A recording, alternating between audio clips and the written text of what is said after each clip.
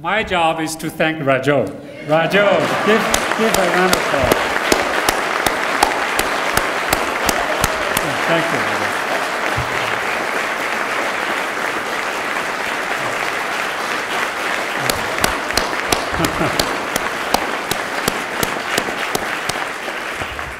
Now, well, obviously, after 3 days, I also can declare that you are very resilient. You know, you started early morning, 8:30, or some people actually started at 6:30, right, to take the bus from here. You stayed until 8:30. Well, right now it's 6:30. So you are very resilient. So thank you very much. So now I'm not going to summarize all the conference findings. We'll do that. We will distribute the synopsis and a summary to you, probably in a month or two, and we can use that findings to communicate to some of the global agenda setting, like a post-2015 agenda debate. And your inputs will be very important to help to revise the document. I think you will have a chance to provide input into that. So for the last 2 or 3 days, I went to different events, side events, panel sessions, obviously plenary sessions. So I also talked to many of you. What have you learned? Is anything new?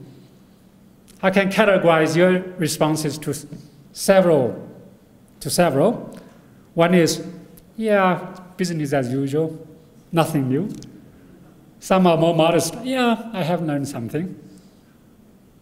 Others said, wow, it's really exciting events. It's a good place for networking. But you don't need to come to Addis to do networking. You know, you could be in Brussels, in Washington to do networking.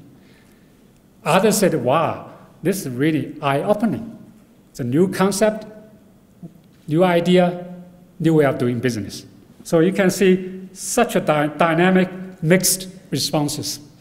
So what I will do in the next few minutes is just to give you my perspectives, probably very biased, with a research angle or research lens.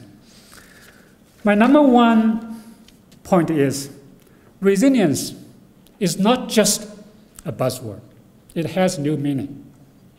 It is about ability, capacity, capability.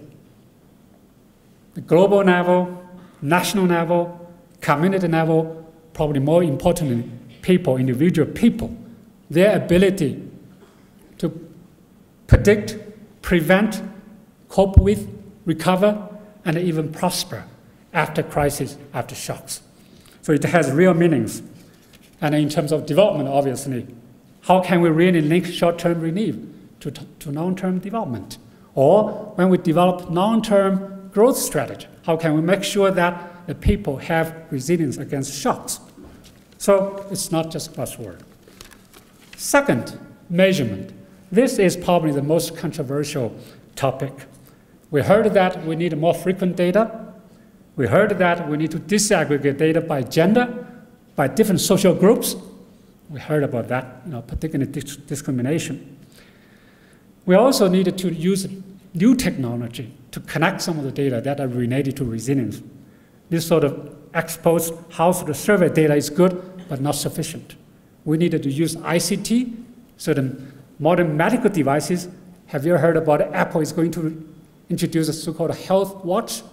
It can tell you when you wear that watch, you will know your blood sugar level, whether you have heart diseases, whether you're anemia.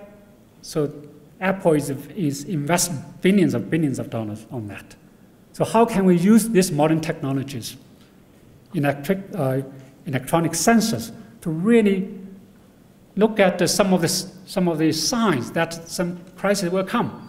Household survey will tell you whether crisis has come, the impact on the people. So that's the measurement issues, data issues. We need to do more work. The number 3 is system. Resilience is about a system. Sustainable global food system that can feed everybody nutritiously, healthily. If you talk about a system, then every note, every link in that system is so critical. The whole system, every node is strong, but if one node is very, very weak, if that node fails, the whole system will fail. So that's why we needed to look at the system approach, global food system, trade, market, animal-related diseases, food safety issues. So system approach. Then I also heard that we don't overinvest in resilience. Part of the reason is our resources are very limited. If you have a system, so where can you target your limited resources to fix the weakest nodes there? So not just maximization, I think that's Joachim Wurmer, it's optimization. And then lots of work need to be done to make sure that we optimize our resources, our effort, to make sure that system is resilient. Well, my number 4 point is about scaling up. We know that certain countries, certain communities have built resilience against various shocks, whether it's big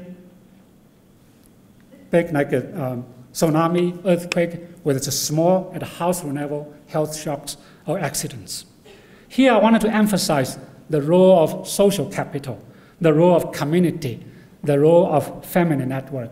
I have to say, as a researcher, we are behind certain NGOs to look at the community's experience, NGOs' experience. They have done tremendous amount of work. For example, the Concern Worldwide, Helen Keller International, have been working on this issue for a long time.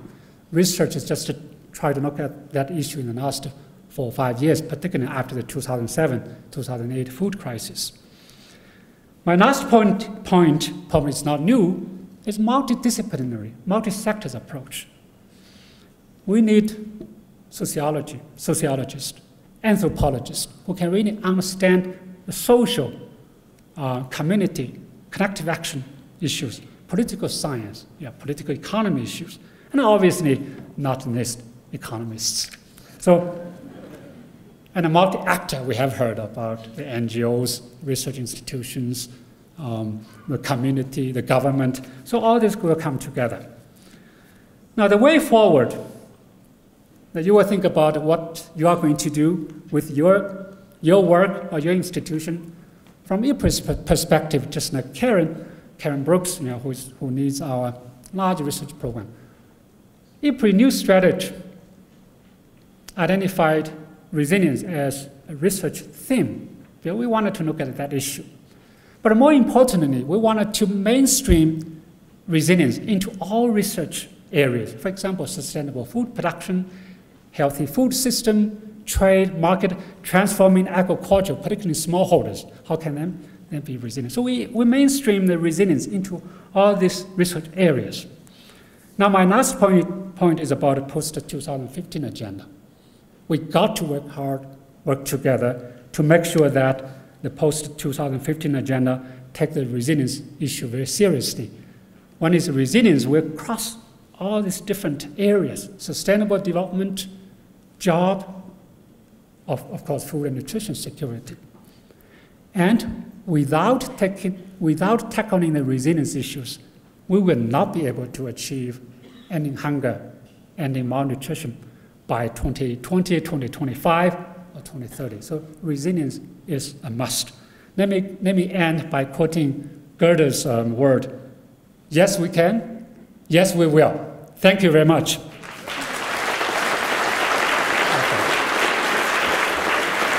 Well, I wish you a safe journey back home. All right?